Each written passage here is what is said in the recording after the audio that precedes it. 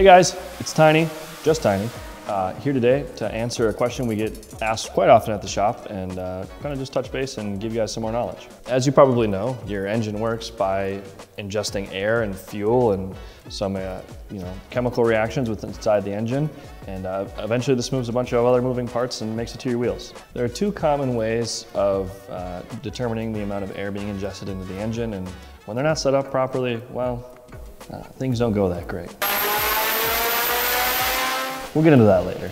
We're gonna go over one of our more frequently asked questions, something we get a lot at the shop. What's the difference between a MAF-based load calculation and a speed density-based load calculation? Today, we'll go over what each system does, how it works, the benefits, the drawbacks, and overall, what's the best choice for you. First, we're gonna go over speed density and how that operates. Speed density first takes in the inlet air temp and then references the MAP sensor and combines those two measurements to calculate an air density within the ECU. From there, it takes that, references the RPM pickup, and then will determine what load value, what load cell that the engine is currently operating in. From there, it obviously makes internal calculations for the amount of fuel mass that needs to be injected, and that's essentially how that system works, with some trimming from some other sensors, whether it's the O2 sensor. If you guys want to learn more about O2 sensors, let us know, whether it's the difference between narrowband and wideband, how they work, how they're calibrated, what to do with them, what not to do with them, where to place them, where not to place with them. We definitely have a ton of knowledge on that. We know what you guys are wondering. What does the ECU do with all this information? Well, it uses an internal volumetric efficiency lookup table or a base fuel load lookup table to then assign a pulse width, a duty cycle, if you will, a injection window time, so be it for the injectors to inject the correct amount of fuel with the air charge based on an AFR or air fuel ratio lookup table within the ECU. Then, like we touched on before, the O2 sensor will trim out any imperfections or errors within that system because none of this is perfect. There's always little things that can happen. Even if you have a brand new engine with everything sealed up, there's always going to be a little bit of an imperfection, a little bit of error between everything. So we'll use the O2 sensors to trim any of that out and really just smooth it all up and make the process work how it needs to. Something to note about speed density systems is they don't actually spit out a airflow calculations at grams per second, milligrams per stroke, like what the next sensor we're going to talk about does, the MAF sensor. Today I'm going to be explaining mass airflow sensors, specifically a hot wire mass airflow sensor. The MAF sensor is located in the intake system, pre-turbo on any turbocharged vehicles, in the center of the airflow where it's most clean and consistent without any weird bends or disturbances of the airflow. The way most common MAF sensors you guys are going to see in cars work is by using a heated wire and an air temperature sensor. So as air moves past the heated wire at different speeds, it's going to require a different amount of current to keep that wire heated to a certain temperature that's defined within the ECU. And after it takes the calculation or the reading of how much current it took, it spits that into a frequency reading that goes back to the ECU and then into a lookup table that defines exactly how many grams per second, milligrams per stroke, so be it whatever they decide within the manufacturer of the ECU or the tuning software decides to use. It will spit that into a number that's readable to you.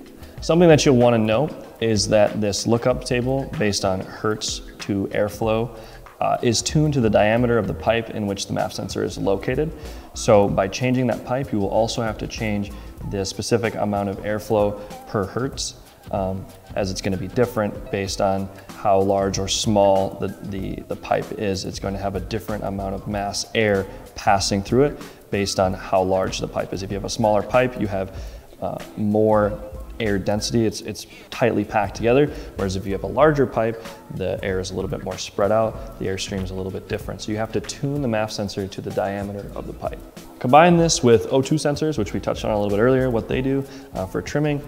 These newer MAF systems are very simple, they're pretty genius, and they are pretty good overall all-arounders when it comes to really accurately measuring airflow in a ton of different areas, whether it's idle, wide open throttle, or just cruising. Now you're probably wondering, if this is so great, then why do people go back to the old style? Speed density generally is better at handling a much higher rev range. When you start to induce more air into the engine, you can start to get disturbances, turbulence, all sorts of stuff that kind of mess up the airflow path within the intake system. So MAF sensors will sometimes have a hard time actually measuring consistently and correctly when you start to get into the higher rev ranges or really high load ranges. This is all kind of by a case-by-case basis. You'll also get inaccuracies when it comes to increasing the diameter of the pipe. You'll have to do this because there's only a certain range that the MAF sensors can work in. It's a set frequency range that they'll work in. So when you reach the top of that, you have to increase the diameter of the pipe for the sensor to still work. And as you keep increasing that, it's going to make the sensor more inaccurate in each increment that you go up in size, as the amount of air passing through it becomes less and less, and the operating range that it's actually working in kind of becomes a little bit more narrow. Whereas speed density systems, you're using sensors that are already there anyways. The MAF-based systems still have an intake air temp sensor. They still have a manifold pressure sensor. So all this stuff is still there, and you're just essentially changing how the ECU is interpreting all this information that it already has. Also, for you guys that are really trying to get every single ounce of performance out of your engine possible, the MAF is just a big tube that's sticking in the center of your intake. So this can also, create some disturbances within the airflow characteristics inside the intake. So those guys that are really trying to maximize every single ounce of performance, trying to get everything out of their engine, always at wide open throttle, those are my kind of guys. They might see this as a negative towards the MAF sensor. They're not going to be even in the areas that the MAF sensor really shines in, which is in drivability and idle tuning. It's where it really shines. So they might go ahead and move to a speed density system because they're always at wide open throttle, and that's really where speed density shines. So like I touched a little bit on at the end there, MAF sensors are really good at taking in low speed air and low throttle inputs, and we work really well with those. But both systems essentially do the same thing, just in a little bit of a different way. And when it comes to wide open throttle performance, they're within a pretty decent margin of measuring the same and working similarly. So the question that you were all waiting to be answered is, what system's best for you? If you're looking for a crazy high horsepower, always pushing the limits, wide open throttle all the time, all you care about is performance, you don't care about drivability, you don't care about gas mileage, none of that stuff, that's what I like to see. Speed density is probably going to be your up. It's a little bit simpler of a system. Vacuum leaks and air leaks generally don't cause you too much of a headache, whereas a MAF-based system, if you have an air leak post-MAF, you're going to have probably 0% chance of actually moving and driving. They get really wacky when that happens. If you're looking for a mild, daily driver-esque, bring it to the track every once in a while and just kind of have fun with your friends when you can type of build, and you're not going too crazy, I would stick with a MAF-based system, as it just promotes a better driving experience overall. It's a better over-rounder. It is why that they moved away from speed density to MAF and OEMs. There's a reason for it. It just generally works better for drivability's sake. Thanks for watching, guys. If you have any questions or want to go more in depth on some of the topics we touched on, such as O2 sensors, let us know in the comments.